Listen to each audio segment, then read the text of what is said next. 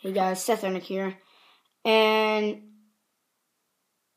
I'm going to be teaching you how to open a pocket knife, but I don't have a pocket knife that you open it with, to use to open, but I have one. I know how to teach you one that teaches you how to close a pocket knife. I know how to teach you how to close a pocket knife.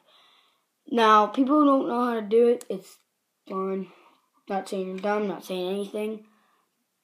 Very few people don't know how. It's not a big deal. But anyways, let's get to it. I found this pocket knife in a parking lot. Usually most pocket knives, you can just go like that, open it real fast.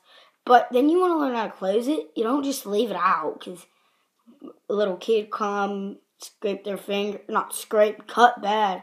Or they may play like real. You need to shut it. You need to shut these knives, close these knives all the time. Deadly weapon. Now, you'd usually see this little slant thing? You'd usually see a piece of metal or a button to close or open. But this one is how to close it. And what you do is press it. And then you should just shut your pocket knife.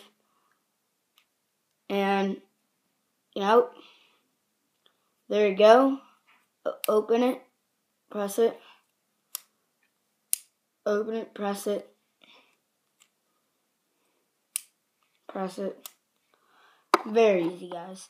And, yeah, like I said, I found this thing. It's a Forest Cutlery. I don't know how good you can see that. It's Forest Cutlery. Alright, guys. Hope you guys enjoyed. And subscribe, like, and comment. Yeah. I mean, smash that like button. It's just something. First time posting in a while. I'm sorry I haven't posted. Whatever. Talk to you later, guys.